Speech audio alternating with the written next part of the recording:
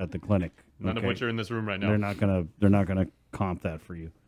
752, and then also when you travel, it's a different kind of test that you get. So you can't like get your T10 result and go to the airline and be like, "Hey, I got negative," because it's like you need a certain type of test result, right? Yeah. 751. Let's head into the KUAM News Link Zoom room where our good friend Eric Borja, Eric with a B, Borja, is standing by. Eric, good morning. What's going on? Good morning, guys. Good morning, my friend. Eric is one of my favorite local musicians. He is a guy who just, and musicians on Guam know, right? They know that for the most part, not going to get rich doing it. They know that it's a life. I know too, just haven't been malfunctioned, that people want you, they need you, and we use what's called the barter economy. Right, Eric? Hey, Eric, can you play? You do a couple videos for us, and I'll give you a Denancy. Or, oh, can you do a song, and we'll give you some McDonald's coupons, or I'll get you back when you have something. So, first of all, that's one great thing about Eric is whenever we do like a special or any kind of thing where we need a Christmas song or, you know, an Easter song or a sobriety song, I mean, he'd never an issue. You know what I mean? And he'll always give like, hey, we need one song. Okay, here's 4. You know what I mean? So here's a whole EP. Right. Yeah, we appreciate that. I mean, you got great music. You kind of, for me, you feel that we always need like a happy-go-lucky island style kind of musician. And his songs from, you know, Sin Halgu, we'll play that coming up, which is it's like Chamorro then English, so you understand what's being said. He's got Island Pride, which is an awesome song. I mean, he's got so many great songs. I love your work. And then you got a new song for us today, right? On this day. It's a very special day, guys. Eric is celebrating 12 years of sobriety. This is amazing. I mean, guys, you take a look around our island. You know how bad it is with the drugs, man. It's just at a time where the crime, an addiction, I don't know, it seems like it's in an all-time high, and a lot of people just feel defeated. You know what I mean? When they're on the stuff, they just feel like there's no way out, and they feel like they look around and all their peers are on it too, and they just need that one example of someone who was able to beat the demon. And there are many examples of them in our community, but not all of them make music and are as high profile as Eric Borja. And so, bro, I really get it, dude. It's like you are an example for so many people. I know that comes with a lot of pressure, right? But I never see that on you. I just see you living life, enjoying just a clean, sober life, bro. And you've been doing it for 12 years, and I can't even congratulate you enough, man. Thanks, man. So what are your thoughts as you woke up this morning? I woke up, I was yawning, I was tired. I'm on vacation right now from work. But you know, man, the demon attacks every day, man. And it's a constant battle. You know, best thing that works for me is staying connected to people in recovery and not hanging out with people who are still using. You know, that was the hardest part, was letting go of the people that I was associated with. You know, and once you can get through that, it's just maintenance on a daily basis, you know, and getting clean was the hard part, you know, going through the withdrawals and just finding that support, you know. Support was the biggest part. You know, I let go of my old support and found me new support, you know, and it's been manageable for this past few years, you know. Just staying connected to the people that help me move forward. Right, but then there's that other side of it, Eric. It's that each one reach one, right? Where you made it, right? I mean, it's an everyday struggle for you. You say it, you know. I mean, it's something you got to do every day to stay sober and to stay clean. And when you talk about shaking off those old ties, and I think that's the biggest thing on Guam is you get someone who maybe it reaches a point where they got to go to jail, right? Yeah, and then they come back out, and then it's right back to the same people who are doing the same things. And it's so hard because we're on this island, we're all stuck here living together, and it really is hard to, like, for people who are in addiction to pick themselves up and remove themselves from that equation where everybody's tweaking or everybody's doing whatever on this side, and they just need a whole new slate. A lot of times on this island, they just can't do that because they try. They go to the store, they run into so and so that they used to, turn the tube with or whatever, right? And so it's right back to it. So, what's your word of advice for people who struggle to do that, to kind of like turn that new page and to leave behind those people? For me, it was a struggle. I'm not saying it's not impossible. It is possible to get clean. I was one of those people that did not want to do it. I wasn't trying to do it. There was a divine intervention that happened, and the song kind of tells you what happened there. Everybody has their bottom, and my bottom was getting ready to go to prison, and I wasn't willing to do that, and the judge that I actually dedicated the song to, told me, and I tell a lot in my stories that the judge gave me one last chance to redeem myself, and change my ways. If not, then I'll be spending some time in prison. And for me, I've been to jail a few times, and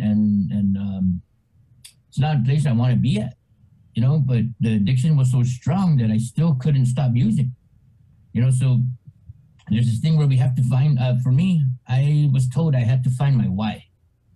Why am I trying to get clean? Why am I doing this? And whatever my why at that moment was, I didn't want to go to prison. I didn't have no children at the time. I didn't have a family. All I had was me. I had no responsibility. I wasn't paying bills. I didn't have rent to pay or nothing like that. And all I had to lose was me at the time. For me, everybody gets clean on their own, on their own, on their own path. And mine was that I wasn't willing to go to prison, and the judge told me I needed to change. It was, I'll tell you right now, I don't wish that pain on anybody, but the struggle at the beginning part of my recovery was so bad. I fell into depression because it was like, I was sad. I had to let go of something that I loved doing. I loved smoking dope, and getting high, I learned a lot from treatment when I went to treatment, and what inspired me and motivated me to not go back was majority of the time was I didn't want to go to prison. I didn't want to spend any time away. People were telling me there's a way to get out of this. You just got to do this. You got to stay connected to the people that are in recovery and find my why. So once I found my why, they told me what they were saying what I needed to do. They helped me to figure out what I needed to do. So there's a why and a what. Why am I doing this, and what do I need to do to get there?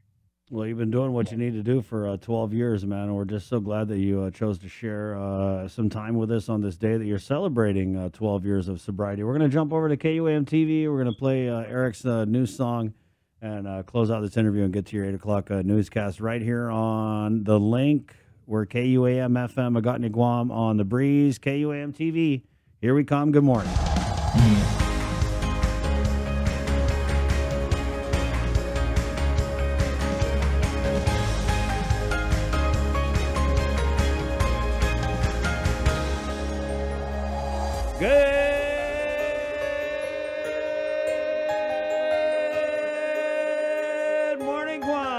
Good morning, KUAM TV. Morning, Jason. Good morning. Good morning, Joe, sir.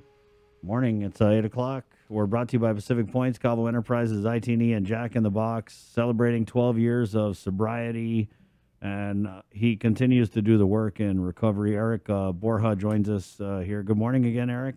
Good morning, man. Tell us a little bit about this song that we're going to play. This song...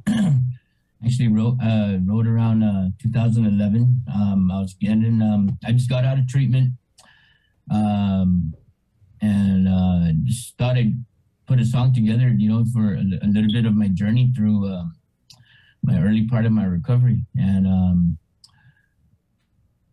actually incorporated the judge that was giving me my was handing me my fate, you know, my future in my life. And I got to actually sing this song in person to him when I went back to California and in San Diego on a drug court graduation at the same place I had treatment at. And the judge was actually retiring, and I was able to sing it to him, and I performed it at the graduation.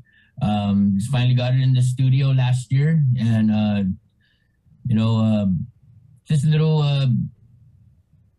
story of my journey, you know, and in recovery. I also want to just give a shout out to Jason Burkhart for the production on it, and to all my friends and family that support me in my recovery, and also Kaha for making it possible to record this song, and the Office of the Governor through a grant that they gave me. You know, I'm gonna let the song explain itself. Right, Eric. I really enjoyed making it, man. It I know fun. you did. Yeah.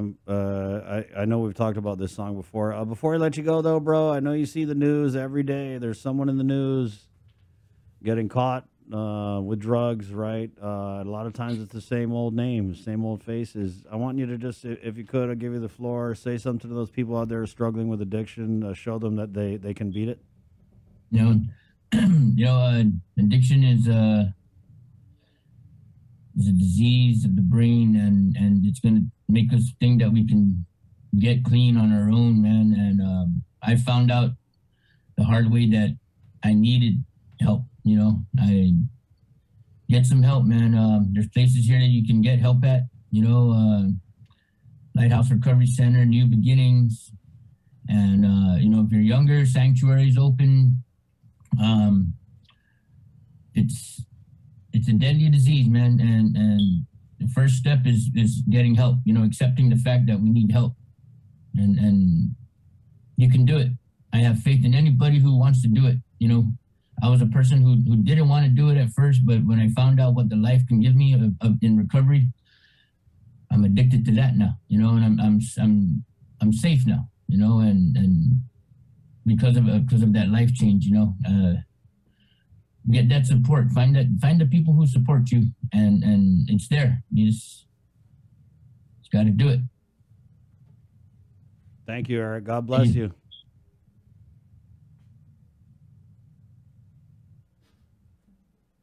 Thank you, Eric. Thank you, bro. Oh boy, it's Eric Borja. This guy's celebrating 12 years of sobriety. Guys, God bless you, Eric. God bless your work. It'll be easy and eat for me today. There you go, Eric with a Eric with a C, Borja, and his new song here. Eric, what's the name of the song again? Sorry. No More Freedom. No More Freedom. And you got it right here on the link. Your 8 o'clock newscast is next. Good morning.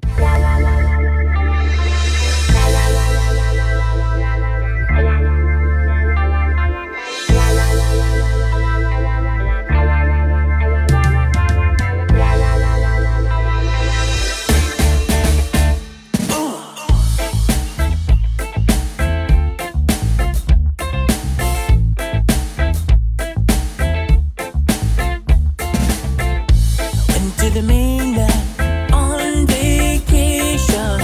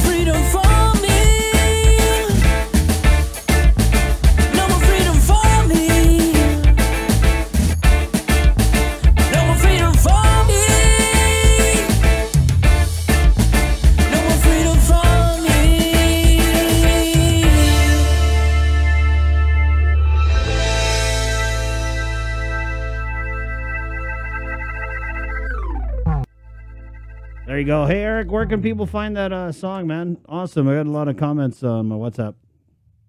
It's actually available in all music platforms, Spotify, Google, Apple Music, YouTube. It's on YouTube right now, free for streaming.